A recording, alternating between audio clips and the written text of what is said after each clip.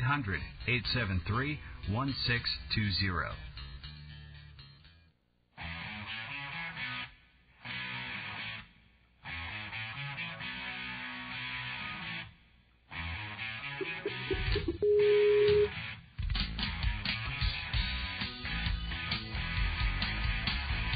Good evening, ladies and gentlemen. Thanks for tuning in to Practical Effect and tonight's show, the Peter Mack Show. I'm glad to be with you. Today is Wednesday, May 12th.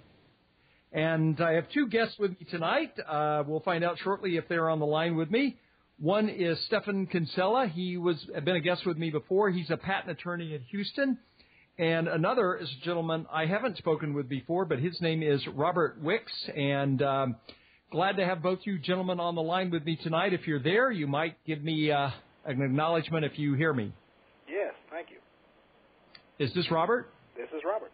Okay, I suspected that was you because your voice is different than Stefan.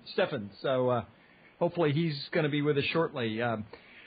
Since I haven't had you on before, Robert, why don't you just give me and my listeners a little bit of your background, perhaps how you know Stefan and what your interest is in political philosophy. Well, Stefan and I was an avid reader of LouRockwell.com, became a libertarian over time, and he was one of the people who I enjoyed reading. In particular, his articles on IP were very interesting to me. I am a Unix systems administrator, so I do computer work pretty much for a living, and the whole IP thing kind of fascinated me because as part of what technical people do in building various things, there's a lot of information sharing. That's really the only way to accomplish a lot of things. And it just always struck me as very strange that intellectual property seeks precisely to stop that or to at least impede it and make it more expensive than it otherwise would be. Right. But, and I've discussed the topic and we'll discuss it at length if you guys want to tonight, also with Stefan. But in a broader sense, at least where I come from is, as I said last week, I started out as a conservative, and then a staunch constitutionalist. I did 5-6 years of a show supporting the Declaration of Independence and the Constitution. And my theme through all that time was, well, if we can just get the government back limited to the Constitution, the original meaning of the Constitution, what the founders of this country sought, then things would be pretty good in this country. And then eventually I kind of became what's called an objectivist, a follower of the philosophy Ayn Rand.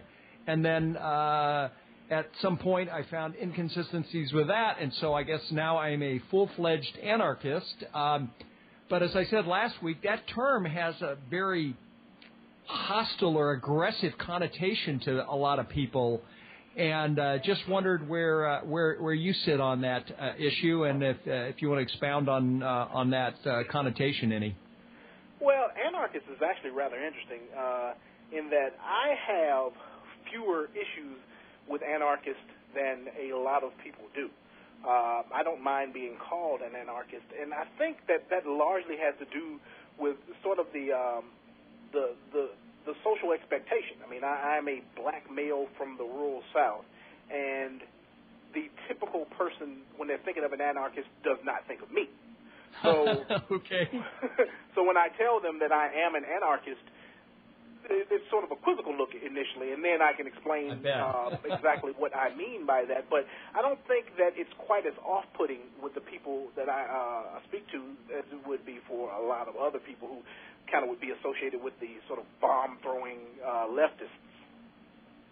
Right, but that's exactly the connotation, and I'll have Stefan comment on the same question here in a minute, if he will. But I was just watching the Larry King live show a few days ago, shortly after this attempted bombing in Times Square, and Larry King had a couple terrorist experts on.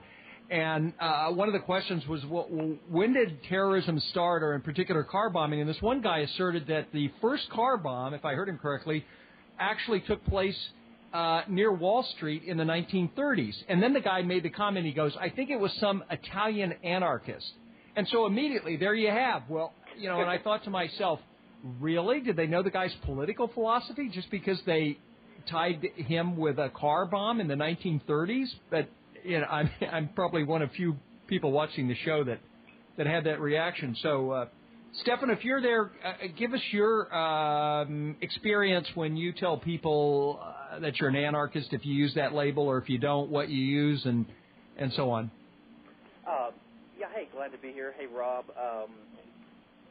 I think mostly I use that around people that are already interested in talking about politics. It just doesn't come up with talking with my parents or the neighbor down the street. Unless they drill down into it, but we hardly ever get deep enough along where that, it's radical enough to not vote. You know what I mean? Right. But I kind of get a lot of semantic debates among people, and a lot of libertarians focus a lot on strategy and tactics and what works and what persuades, and a lot of them retreat to this idea about, I don't like labels, I don't want to pin myself, down. And I kind of don't have that approach, and I actually don't agree with that approach. I have no problem with labels. We're conceptual beings, and we come up with words that denote these concepts. It's just clear thinking. I don't really know why people are opposed to labels. Inaccurate labels I could see being opposed to. And then you have some libertarians who say, well, I don't want to say I'm an anarchist because that alienates people. But, to my mind, the question is whether it's true or not. Okay? And so you get that kind of strategic concern. That's my poodle, excuse me. And and then the other would be sort of the debates among sort of libertarians and fellow travelers who want to fight over who's the real anarchist, like the left libertarians or the anarcho-syndicalists, and the libertarians, who I view as the only true consistent anarchists. But to distinguish, I often say anarcho-libertarian just to make it clear. Okay. What kind of libertarian we are. We are anarchists who are opposed to the state because the state is seen as the institutionalized agency that invades property rights. Other people might be opposed to the state for other reasons, but anarcho-libertarians are opposed to the state for that reason. Okay, you brought up the term libertarian, and that even has, I think, a wider connotation, as I think you alluded to there. Some people call themselves libertarians who you and I and Robert might refer to as minarchists, or people who want, small government, and some would use the term to refer to themselves as anarchists, and others, I'm not quite sure. Maybe they're simply aligned with the Libertarian Party, and so I agree with you. I think it's important, if you're going to have any discussion, to make sure you're clear on the definition of the terms you're using. There's few things are more frustrating than arguing with somebody over a point and then finding, 15 minutes into the conversation that you're using the terms about what you're arguing differently. Yeah. So I agree with you in that sense. Another term that comes up is capitalism, laissez-faire capitalism, and are you a capitalist, and that sort of thing. And I think you mentioned when we were talking about preparing for the show here that there's some debate even among libertarians, not using that word precisely perhaps yet, about what capitalism is. What do you go ahead, either one of you, what your thoughts are on that. Maybe I'll start and Wicks can give his thoughts. And one reason I thought we could speak about this was the blog that Rob Wicks and I are co-bloggers on is the Libertarian Standard. And when we were forming it a couple of months ago, we were describing what our basic philosophy is. And most of the bloggers are sort of Austrian economics influenced anarchist libertarians. And the word capitalist in the last, say, 30, 40, 50 years has been fairly widely used, at least by economists and conservatives and libertarian theorists, is more or less a synonym for libertarianism, like Ayn Rand and Mises and even Milton Friedman, these guys. Or at least it's been used to describe an economic aspect of a free market order that is consistent with a part of a libertarian society. But in recent years, some of the left libertarians have been raising an increasing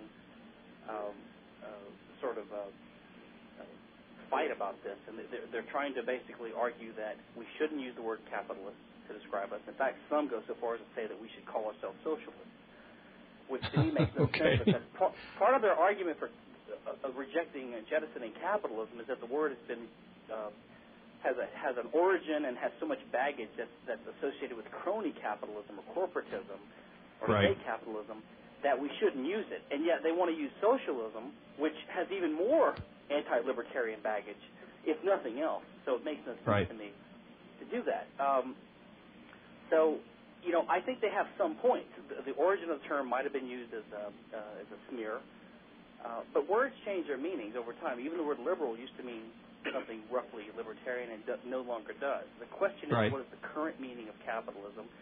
And the dictionary says it's the private ownership of the means of production. And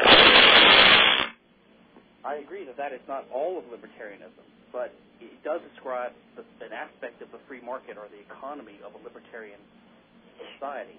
Although I agree there's still some baggage. People associate capitalism with sort of the way things are done now in the West, right? Which is corporations in bed with the state. And so it does have some unfortunate associations, but I think the same argument can be made for even free market or laissez-faire. I mean, opponents of property rights and free enterprise can say, well, under free enterprise, the government bails out corporations, you know. So I think we just have to fight these misconceptions and make it clear that if we say we're for capitalism, we're for laissez-faire, free market capitalism, not crony capitalism, not corporatism. That said, I have begun to call myself in the last several years an anarcho-libertarian instead of anarcho-capitalist, just to have clearer communication. Very good, Robert. What are your thoughts on that? Well, I agree with Stephen. I typically, if I'm going to describe myself, I describe myself as an anarchist or a libertarian, or I have adopted his term anarcho-libertarian as well. Capitalist has never meant crony capitalism to me. Typically the people with whom I've associated, that's not really what they explicitly mean by it.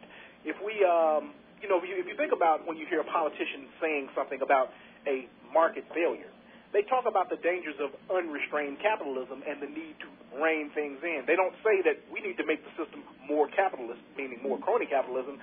They talk about the capitalism being the cause of some problem that they're supposedly there to fix. So I've always thought of capitalism as being sort of the antithesis of government regulation. Yeah, and you know, I would agree that we can define whatever terms we want. In fact, I found in one of Henry Hazlitt's books that he tried to put forth the word cooperatism as a description of what we all favor, and I think that's actually not a bad term. We're in favor of cooperation, which implies a whole host of things, which imply property rights and peacefulness and civilization and things like that. But as long as we define our terms carefully, that's fine. But what concerns me is I think there is a little sleight of hand among some of the more vocal left libertarian and mutualist opponents of the word capitalism. You know, on the one hand, they act like it's just semantic. They say we shouldn't use the word because it was originated as a pejorative for free markets. We shouldn't use it because it's associated nowadays with crony capitalism. And yet, it's like as soon as they get you to agree to that, they really are in opposition to the free market that we envision and that we call capitalist. In other words, they are opposed to the substance underlying the term. They don't think that a free market libertarian order would have mass employment and hierarchies and institutions and division of labor and international trade as much as we all think we would have. You see, I think more standard libertarians believe that when the state gets out of the way, you would have even more trade, you would have even more division of labor, you would have more productivity and maybe even mass production, not less. So these guys either think it's unjust to have the institution of employment, they believe there's some kind of labor stealing going on, or they think it rests upon some kind of property rights that are invalid, like distant ownership by the landlord or by the employer owning something from afar. And they think that's some kind of theft of the property rights of the workers and the tenants who have some kind of natural right to the property because they're currently in possession of it. So they basically have a different conception of property rights, and they actually oppose not the word capitalism, but they oppose the capitalist order that that regular libertarians think would flourish under a free society. And I think it's fine to disagree on that, but I don't think they should mask it by trying to say that we should just drop the word capitalism, because what they're really disagreeing with, in some cases, is the underlying substance. I agree, and I think one of the ways what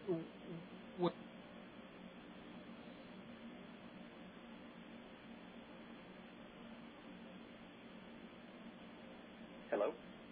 It's out for me, too. Okay, you got it now? I'm sorry. Am I back? Yeah, you're back. Okay. It accidentally muted Skype here. Anyway, one of the things I try to do, gentlemen, is cut to the chase early on in one of these debates, whether one begins to get entangled in, semantic arguments, and say to somebody, look, my position is any two actions between individuals are of one of two kinds. It's either voluntary or it's based on coercion. Which do you favor? And almost everybody will say, well, of course people should interact voluntarily. Somebody shouldn't use force to compel somebody to do something he or she doesn't want to do, as long as they're, not harming somebody else. And anyway, and they agree with that. And then you start talking about the logical consequences of that. And either quickly or after a while, you say, well, how could you have government then? And they're like, well, wait a minute, you want to get rid of government? Government, they don't see the, I'll call it the logical schism between claiming that all interactions between people should be voluntary and the very existence of government. They don't see a logical problem with that. And to me, as we try to advance a discussion in the wider society about this political philosophy, we have to get people to engage that and look at that and, and however long it takes, point out the inconsistency between the one claim on the one hand and the claim that we should have government in addition to that or with that or to support that. But by the way, Nozick described what you first described as we should permit capitalist acts between consenting adults. So okay, let's clarify that when we come back. We're up against the break. Stefan, we'll be back here in just a couple minutes, folks. Stay with us.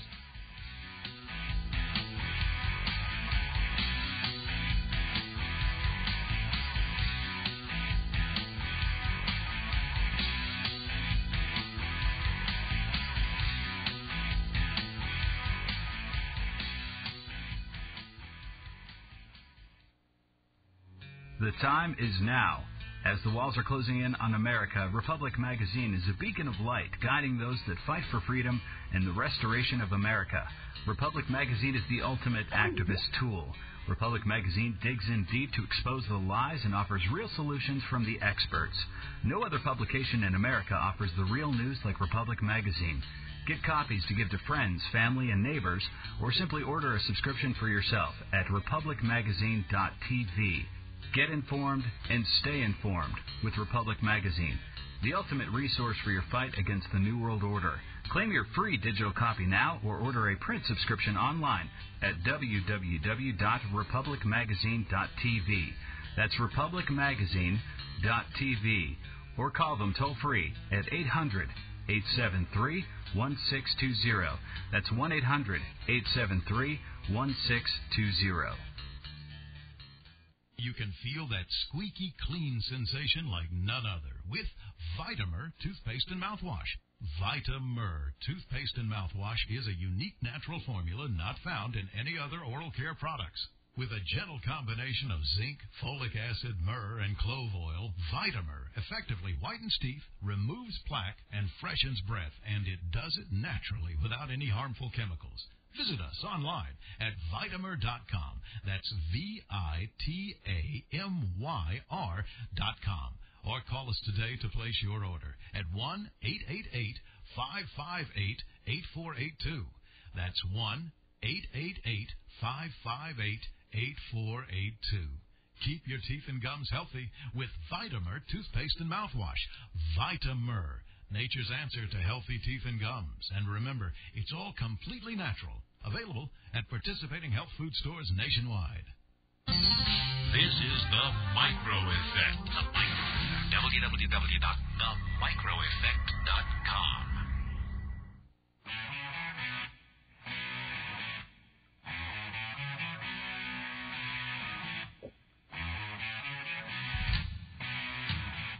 Okay, we're back, ladies and gentlemen. Special guests with me today are Rob Wicks and Stefan Kinsella, and we're discussing anarchism, libertarianism, trying to define those terms with sufficient precision so that we can go forward. And just at the break there, I had to cut you off. Sorry, Stefan. You were refining or correcting something I had said just before about the nature of voluntary interaction between people, I think. Right. I was just making the comment that one of the famous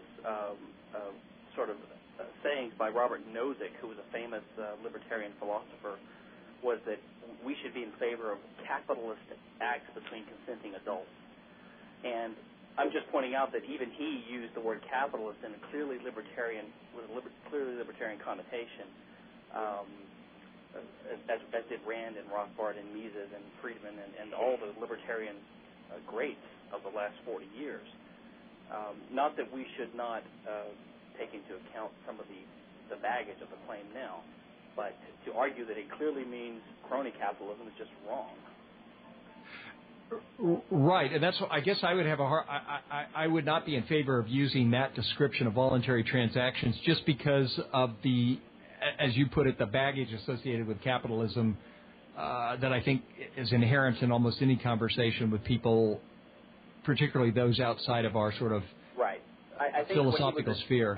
I think he was addressing the fact that most people would at that time that he was addressing, would already agree with personal liberty.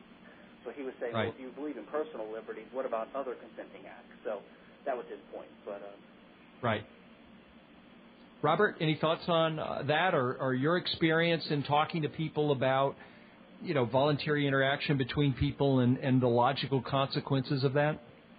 Well, I find that people typically, if you just casually ask them, do understand and do appreciate voluntary interaction, and they believe generally that is the correct way to go.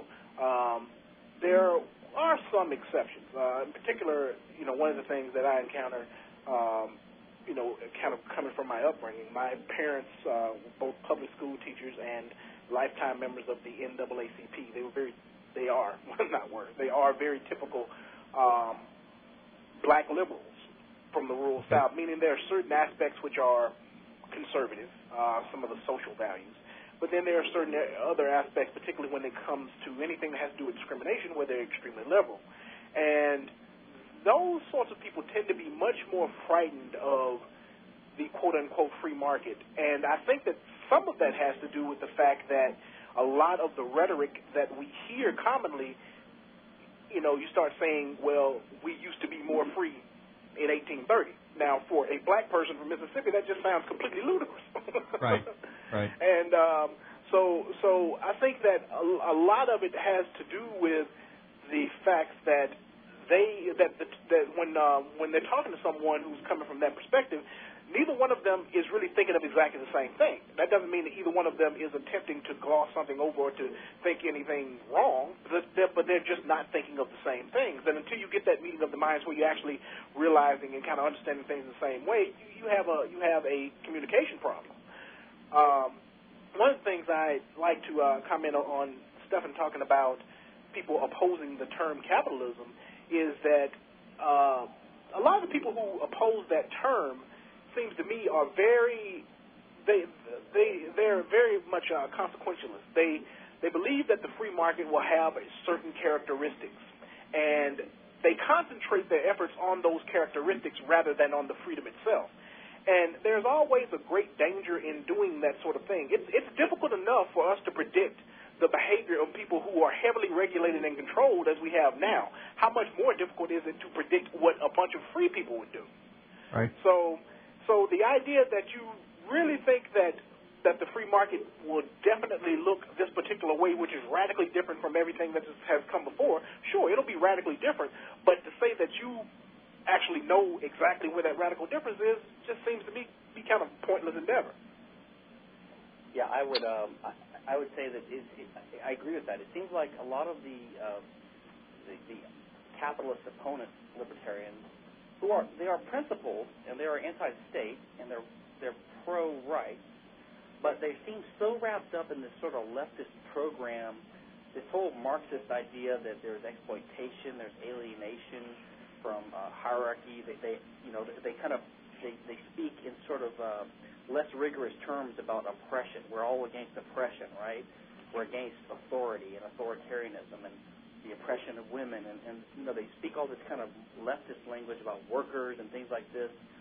And I try to pin them down and say, listen, if you just have a prediction that's different than mine, that's okay. We can have different predictions because we can all agree we could have a free market order, a private property order, and we could see what happens. And if I'm wrong, so what? If you're wrong, so what? But sometimes you see when you push them, they will say, yes, I predicted, but it's more than that. Some of them actually believe that there's an unjustness in defending and assigning property rights along more or less Lockean lines, which I believe is the sort of prototypical libertarian idea. And so, if you could just get clarity, I think that helps. It helps communicate better about exactly where the differences are. Robert, it's interesting what you mentioned about your parents. So I'm going to put a question to you, and both of you can chime in and talk about it. We're probably 2 minutes away from the break at the bottom, so I'm sure we won't have time to totally hash this out. But in a totally free market society, there would be no laws telling a business owner who has employees who he can hire. So that person could discriminate against black people if he wanted to. Now, my feeling is the free market would take care of that, and certainly people could criticize that publicly and so forth, but there would not be a law saying you cannot, you have to hire so many black people or whatever. Now, I suspect, just based on what you said about your parents would be abhorrent at that. They would say, we can't, that's exactly what we need government for, so that people won't do that, so employers won't be discriminating against blacks or whoever, people with red hair or what have you, absent government laws to that. I'm curious about what your thoughts are on that and what kind of conversation you would have with your parents about that topic. Well, yeah, my dad and I have conversations like that on a fairly regular basis. And to some degree, he has actually come around to some of my ways of thinking, in particular when he had several thousands of dollars that he, quote-unquote, owed to the IRS. Yeah, I mean, you definitely get that sort of an attitude. And the thing that I always look to point out is, unlike what maybe some people have been saying, it was not some sort of free market utopia then. And I start pointing out all of these areas of incredible state interference that the state always sought to cut off various aspects of the free market, typically with some measure of popular support by a threatened group. Any group which sees itself now open to any sort of competition, be it socially or economically, that it was never open to before, people within that group will react negatively toward it and try to have whatever it is that threatens them banned. Right. And well, I'm sorry to cut you off, but well, hold that thought. We'll continue as soon as we get back.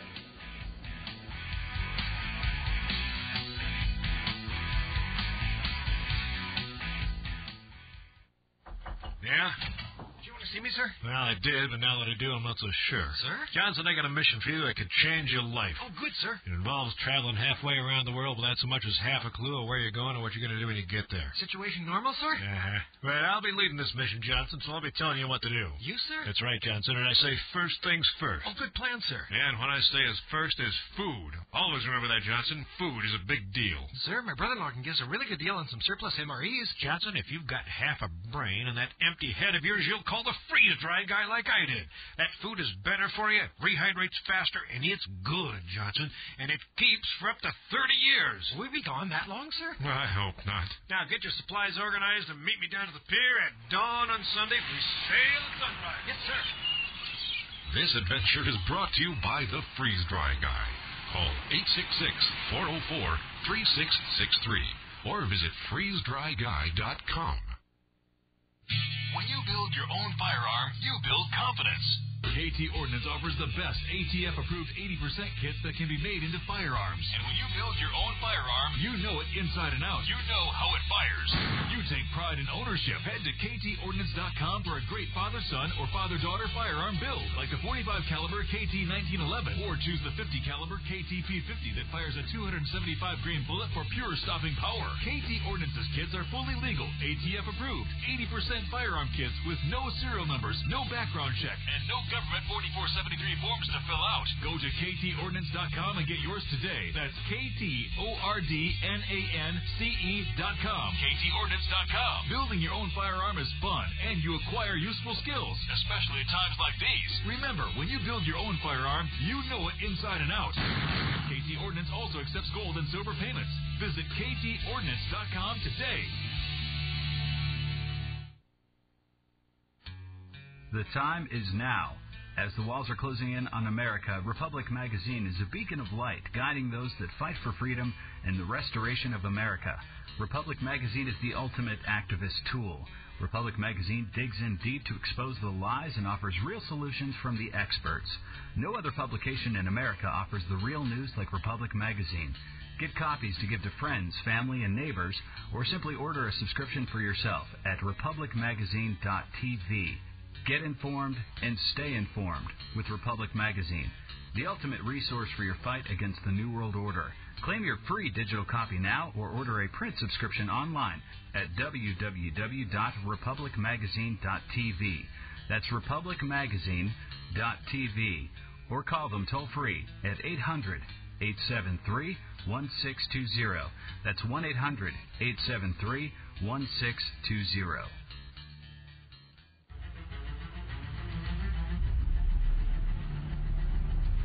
A question for you. Do you know what is in the air you're breathing? Do you know what chemicals are placed in the water you drink? Would you like to combat these intrusions? I'm not just talking toxins. I'm talking about chemicals that are harmful. Maybe now you understand why you feel tired so much. Change your life with Life Change Tea. Cleanse from toxins and chemicals and lose weight. Receive energy. There is no better investment than your body. Log on to getthetea.com. That's getthetea.com. Or you can call us at 928-308-0408. That's 928-308-0408. Friendly operators will take your order and answer your questions. Be set free and live better. GetTheTea.com. This is The Micro Effect. The Micro Effect Broadcasting Network.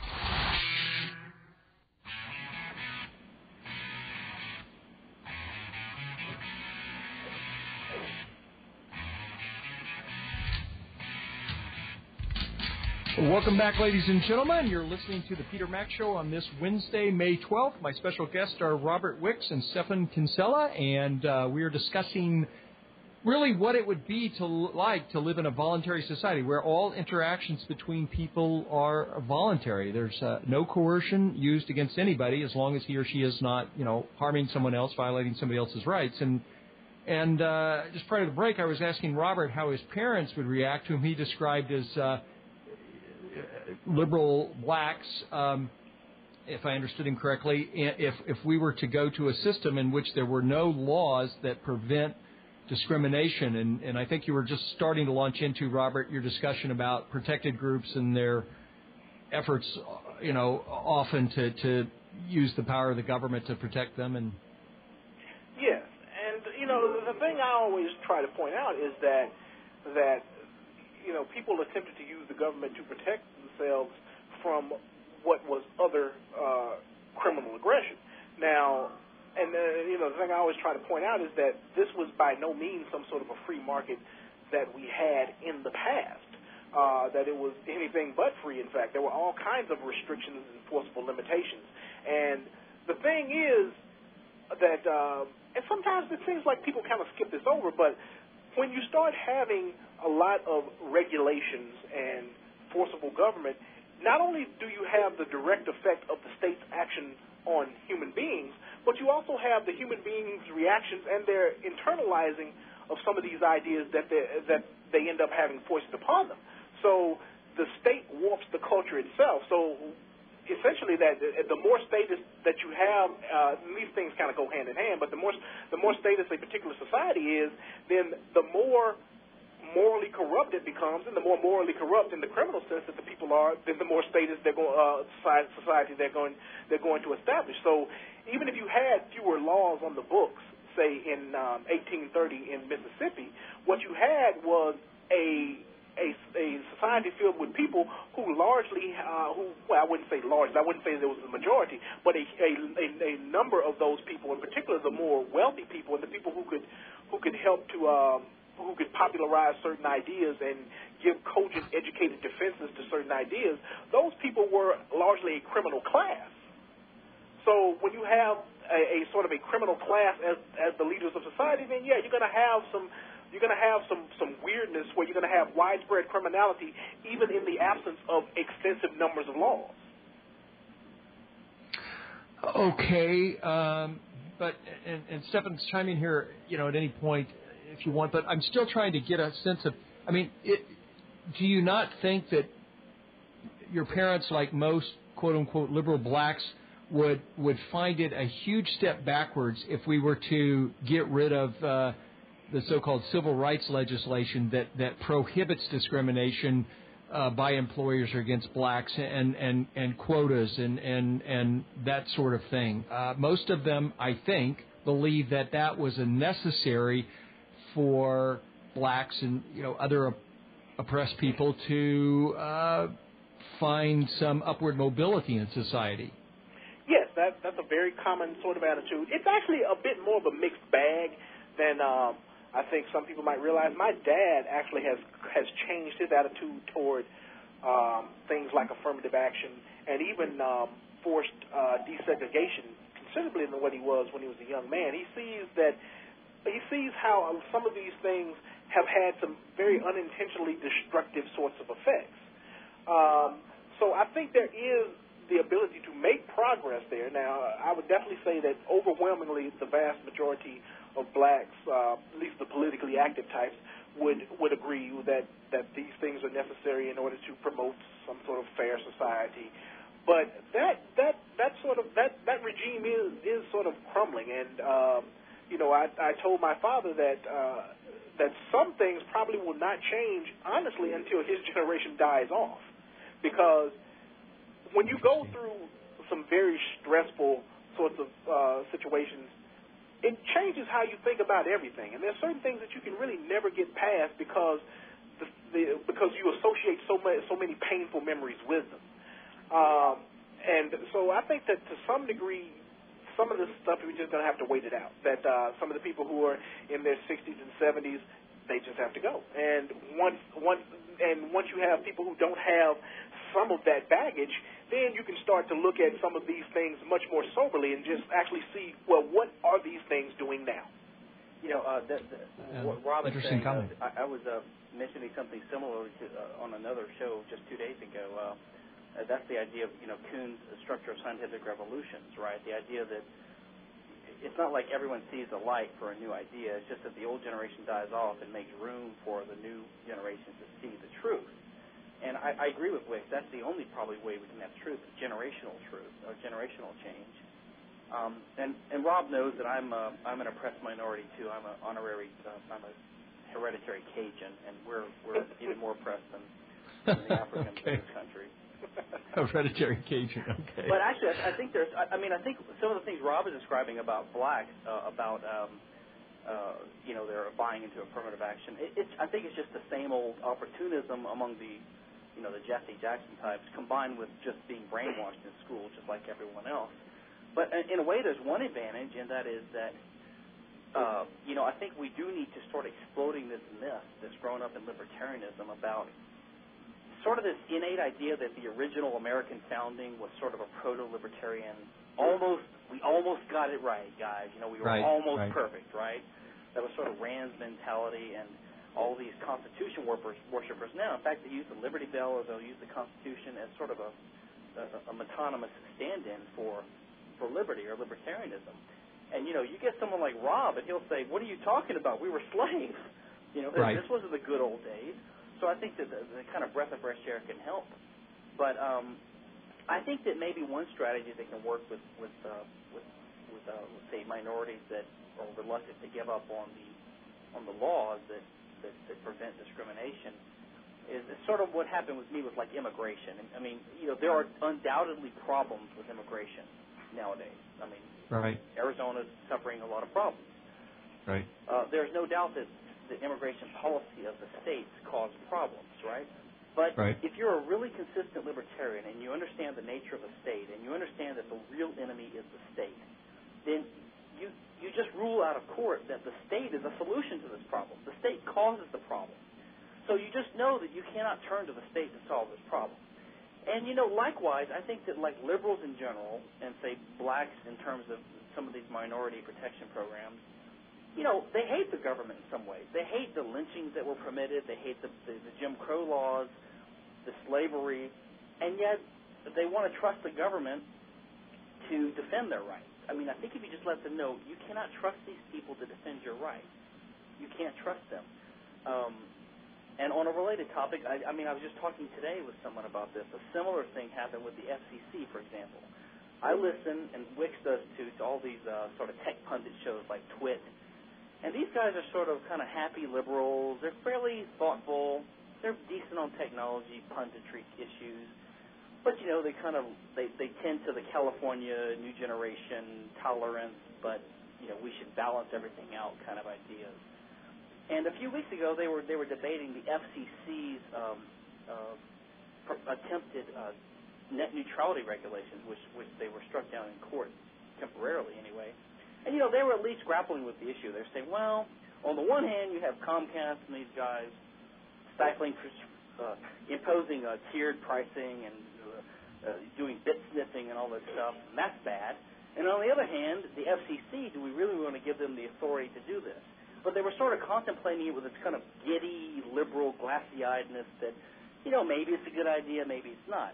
And then just a couple days ago on Twit, they are talking with outrage about the FCC's authorization or attempted authorization of the Hollywood movie industry's ability to reach in over the Internet and turn off the analog outputs of people's audiovisual equipment, their media equipment in their houses, to stop them from possibly pilfering things. And I think I even heard one of them say, someone said, well, suppose I buy a Blu-ray disc and I try to play it on my Blu-ray player, and I can't even play it because Sony has turned off the analog output remotely without my permission. And Sony's answer was, well, write a letter to the FCC. Now imagine on a Sunday night you're trying to watch Avatar on Blu-ray and it won't work even though you bought it. So the point is, these guys are outraged at the FCC, and yet they want to trust the FCC, possibly, on the issue of net neutrality. I think if you point these things out to people... Yeah, hello? I'm still here. Go ahead.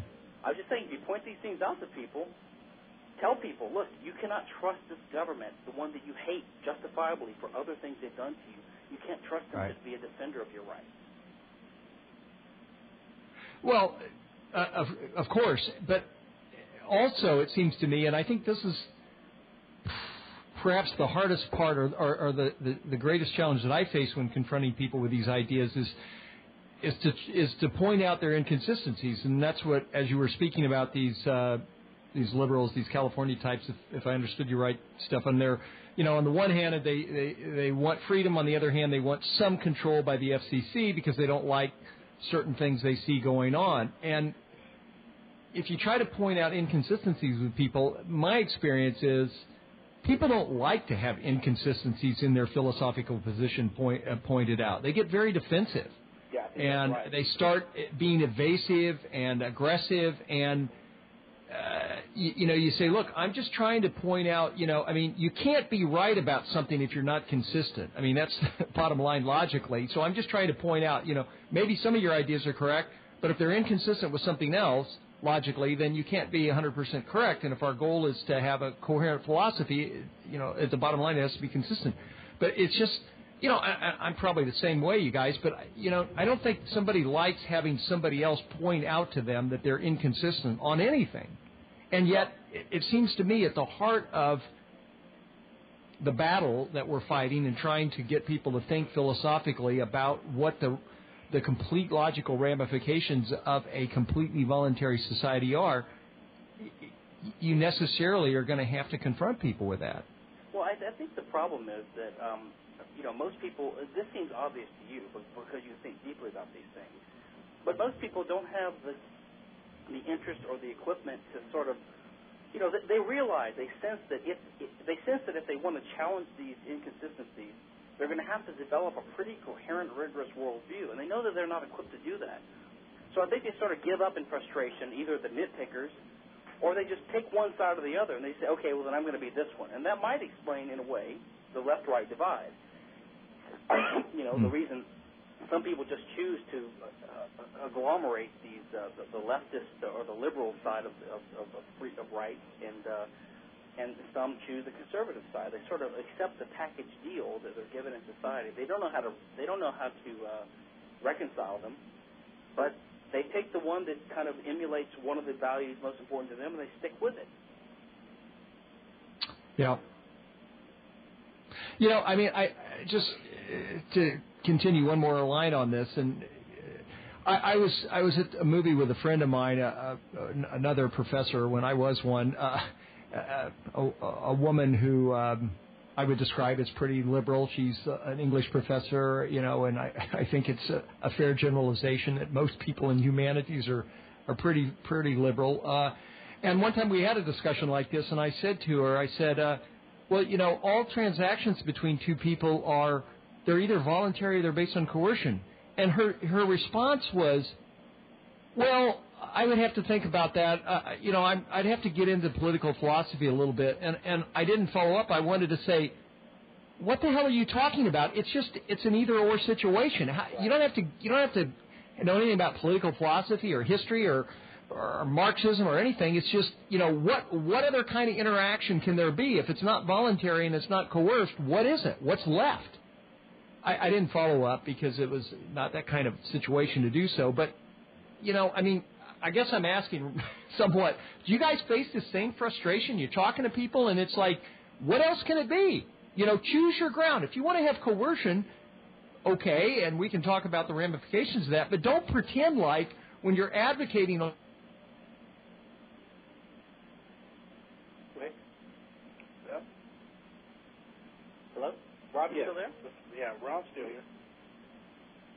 Well, let me just say, I will say one thing, that I've actually been pleasantly surprised that when I have this kind of conversation with people that are willing to have it, if you point out something, for example, I had kind of quasi-neo-con friends, and I'll point out, they'll criticize Obama, and I'll say, but Bush did X, Y, and Z, which is very similar.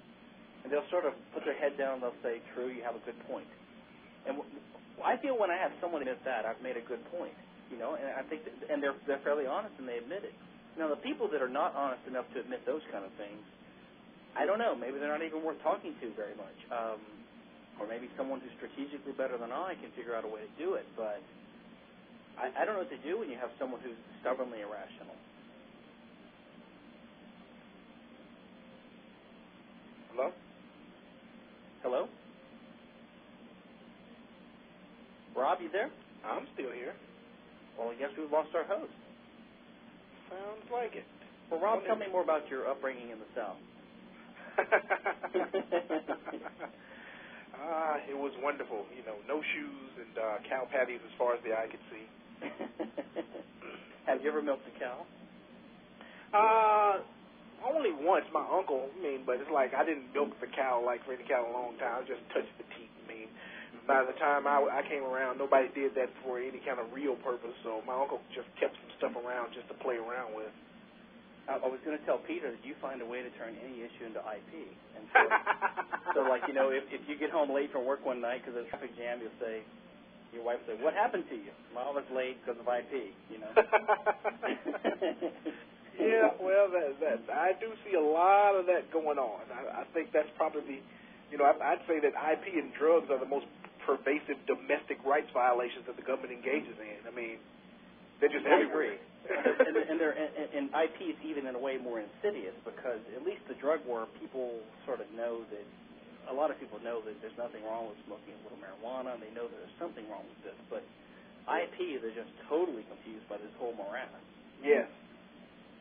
It is much more dangerous from the standpoint of intellectual dishonesty and moral corruption. People buy into that. It really is kind of amazing how people buy into it.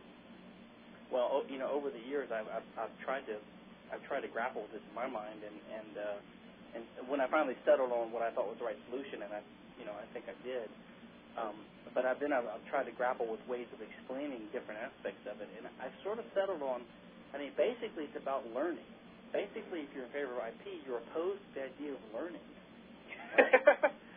It very much is true. It seems to me that only an advanced civilization could actually have IP, but a civilization really can't become very advanced if they have IP at the beginning. I think that's true.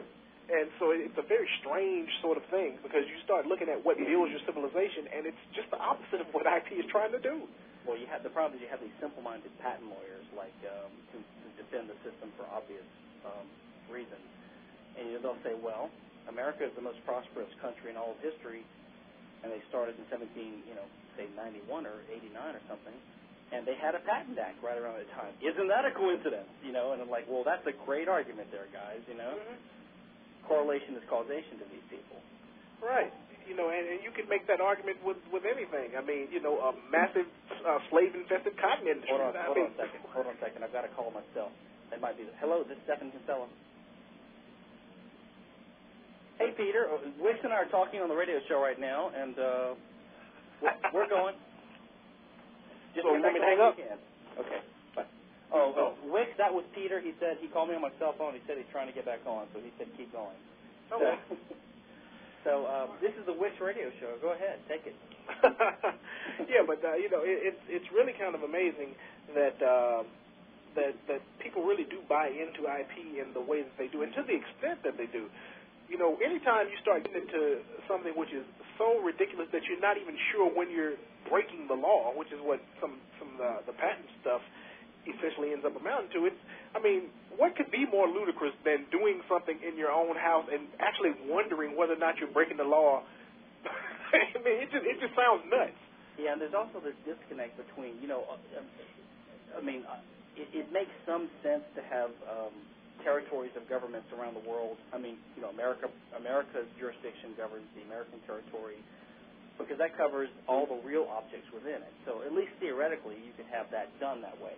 But the IP idea sort of inexorably leads not only to a one world government, but to a one universe government, right? In other words, by the idea of IP, there might be some guy on another planet, on another solar system, doing,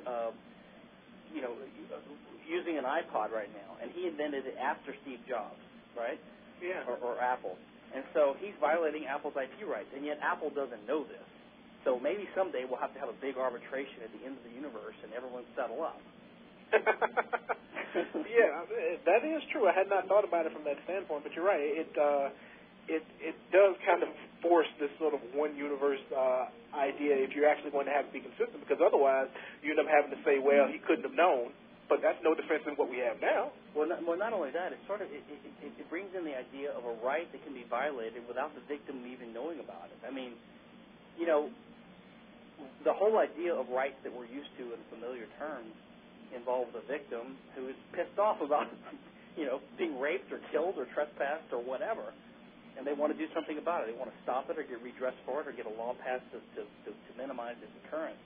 Mm-hmm. But the idea that right now there's someone out there violating my rights and I don't know about it is sort of nonsense. Or forget the universal example of the science fiction. There could be a guy right now in Cuba, right, and he saw on television the Dyson vacuum cleaner, and he might have made one, and he's using it. Well, according to Ayn Rand and Galambos and these IP advocates, he's stealing their ideas. Yeah. And yet they don't even know it, and they're not being harmed. Yeah, that is indeed correct. It's like we always end up having this competition between atoms and ideas, and that you can own atoms or you can own ideas, but they are inherently sort of in conflict, because if you claim that you can own ideas, then obviously you have the right over someone else's atoms. Yeah. And one of the things which, anytime I think of a crime involves either damage to a person, to that person's property, or the forcible deprivation of that person's time. Right. I mean, you're dealing with one of those sorts of things, and IP is one of those things that it does none of those. I know. I agree, and it's one of these things that it's almost like the positive rights that are created by liberals, right? And the idea that what's wrong with adding a right to food and a right to education. And they don't realize or they don't care that these come at the expense of people's liberty and people's other property.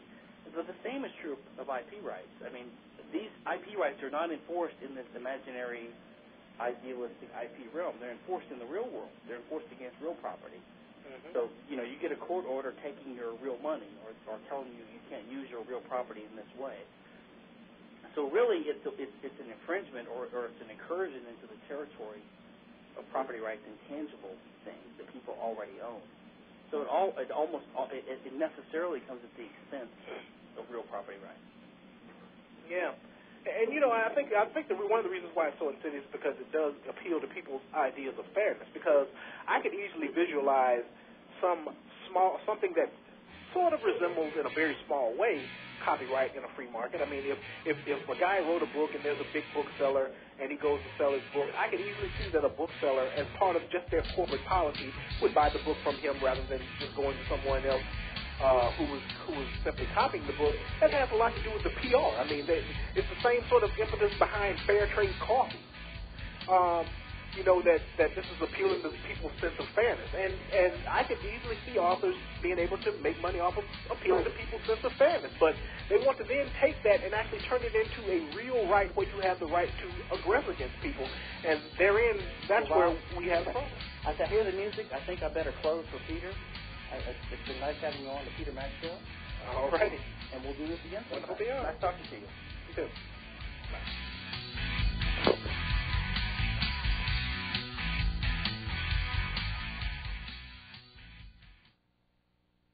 When you build your own firearm, you build confidence. KT Ordnance offers the best ATF-approved 80% kits that can be made into firearms. And when you build your own firearm, you know it inside and out. You know how it fires. You take pride in ownership. Head to KTOrdnance.com for a great father-son or father-daughter firearm build, like the 45 caliber KT1911, or choose the 50 caliber KT-P50 that fires a 275 grain bullet for pure stopping power. KT Ordnance's kits are fully legal, ATF-approved, 80% firearm kits with no serial numbers, no background check, and no government 4473 forms to fill out. Go to KTOrdnance.com and get yours today. That's KTOrdnance.com. KTOrdnance.com. Building your own firearm is fun, and you acquire useful skills, especially at times like these. Remember, when you build your own firearm, you know it inside and out. KT Ordnance also accepts gold and silver payments. Visit KTOrdnance.com today. The time is now.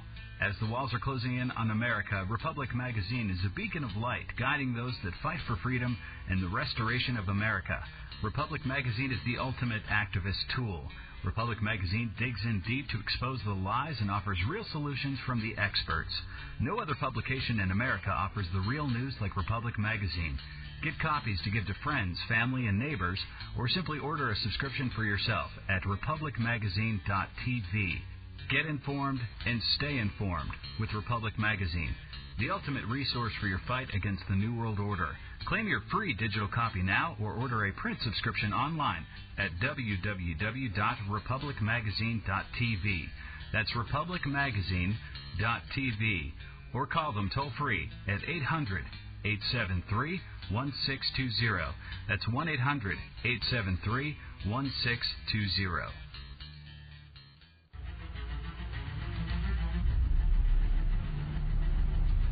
A question for you. Do you know what is in the air you're breathing? Do you know what chemicals are placed in the water you drink? Would you like to combat these intrusions? I'm not just talking toxins. I'm talking about chemicals that are harmful. Maybe now you understand why you feel tired so much. Change your life with Life Change Tea. Cleanse from toxins and chemicals and lose weight. Receive energy. There is no better investment than your body. Log on to getthetea.com. That's getthetea.com. Or you can call us at 928-308-0408. That's 928-308-0408. Friendly operators will take your order and answer your questions. Be set free and live better. GetTheTea.com.